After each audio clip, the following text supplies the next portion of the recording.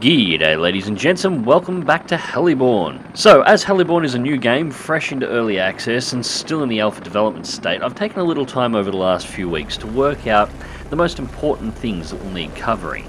First up, we're going to be looking into the game's basic mechanics. In this video, we'll be looking over the classes of helicopter available in Heliborne and the roles they fill within the match.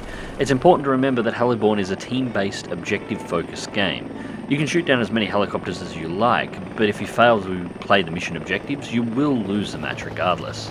Browsing through Heliborne's hangar, you will notice three icons: a triangle, a diamond, and a square. For the moment, these represent scout, attack, and air assault helicopters. But for the purposes of this video, due to how some roles vary within each of these brackets, we are going to need more. Helicopters in Heliborne can be loosely defined into four categories: light scout helicopters, attack helicopters, transport gunships, and last of all, heavy transport helicopters. So first let's talk about light scouts. Scouts are fast and highly manoeuvrable, able to cross the map to almost any position rapidly. Their small size makes them very hard to detect when flying at low altitudes. Generally armed with only light weapons, light scout helicopters are unsuitable for direct assaults against fortified ground positions, but are very good at harassing freshly deployed troops or mopping up bases that have already had most of their defenders eliminated. Light scouts do lack any airborne troops and as such are unable to capture bases. However, some do carry and can deploy specialist troops, such as the man-pad armed anti-aircraft trooper. In an air-to-air role, they work well as interceptors of heavy transports and as harassers of attack and gunship helicopters that are attacking your bases. Notable examples of the scout helicopter include the Soviet Mi-1MU and the Bell OH-13S. Key attributes of the light scout are speed and maneuverability. Use low altitude flight to cross the map to your target undetected and then strike quickly, doing as much damage as possible without slowing down. Avoid all damage and withdrawal if necessary, and you'll have your target scrambling to deal with you while the rest of your team is dealing with your enemy's bases.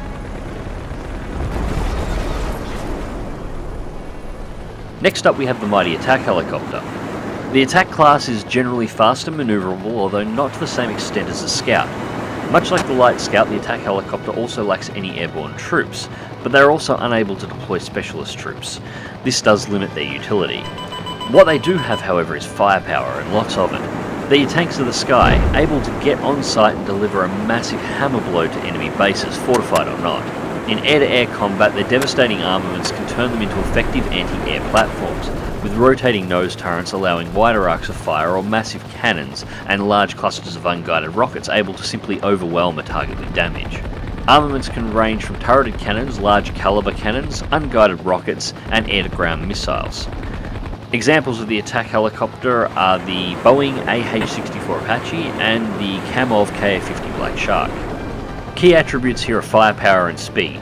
Your best play with the attack helicopter is to learn to read the map, observe locations where your transport helicopters are, and strike enemy-controlled bases close to them hard, clearing the way for quick and rapid base captures. During captures, however, don't forget to hang around. Your transports will be grateful for the air cover.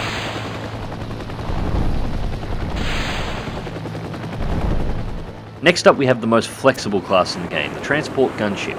These really fit the term multi-role the best, as many helicopters in this class are just as heavily armed as attack helicopters and in some cases more heavily armed. However, the difference in gameplay comes down to agility and utility. Transport gunships tend to be slower and less nimble than their attack and scout counterparts. In most cases they lack any turret weaponry, only carrying forward-firing weapons, although again, this isn't true for all. The major difference, of course, is the crew. Transport gunships are capable of deploying small numbers of airborne troops to capture bases and secure objectives on the map. While these numbers are not always enough to fully secure a base, they are usually enough to get the base's anti-aircraft defences up and running, securing the airspace and allowing heavy transports to deliver additional reinforcements to maximise base strength. Helicopters of this category are also able in most cases to deploy specialist troops, to either set up ambushes on the map or assist in securing freshly captured bases. From the offensive side, the term gunship is very appropriate.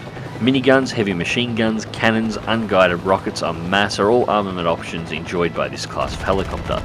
Gunshipping bases defences on your own is definitely an option, but coupled with a good attack helicopter or in groups of two, gunships can support and assist, laying waste to hardened bases in just seconds before securing them for your own team. Notable examples of the transport gunship are the Mill Mi-24 Hind and the Bell UH-1 Iroquois, or Huey for short. Last but not least, we have the heavy transports. Often underrated and underutilized, heavy transports, when used correctly, can break an enemy team by forcing the objectives and constantly reinforcing bases that have been attacked, preventing their capture. While armament levels can vary from gunship level to being relatively lightly armed, transport helicopters' true strength doesn't come from firepower, but manpower. Often carrying enough troops to fully secure several bases on their own without a need to return to base, along with the highest numbers of specialist troops of any helicopter in the game. A heavy transport in conjunction with an attack force to clear the way can allow teams to rapidly secure enemy bases in large numbers quickly. The downside is speed and detection range. These large helicopters are very easily spotted and their slow speed often leaves them vulnerable. While operating behind controlled lines in defence, it's usually okay.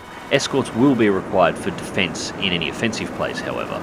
Notable examples of the heavy transport include the Boeing ACH-47 Chinook and the Mill Mi-8 MTV. So ladies and gentlemen, that is the 4 core groups of helicopters that make up the playable aircraft of Heliborne. I do need to stress once again that Heliborne is an objective-based game. Teams of players that work with one another and make the best usage of a combination of the above aircraft will always perform best, and as a result are the most likely to take the win. It's also worth mentioning again that Heliborne is still in early access as an alpha under heavy development. While the above information is up to date at this time, changes in alpha games are common, and as such I will keep you updated with any major changes in future videos. Coming up next for Heliborne on this channel will be overviews of each of the current maps, as well as a new series where we'll be going over the history and combat record of some of the rare and unusual designs of helicopters seen in Heliborne, some of the very early designs. Thank you very much for watching. As always, please leave a like if you enjoyed the video and subscribe if you would like updates of future content on this channel. Until next time, fly smart, fly safe, and I'll catch you in the skies.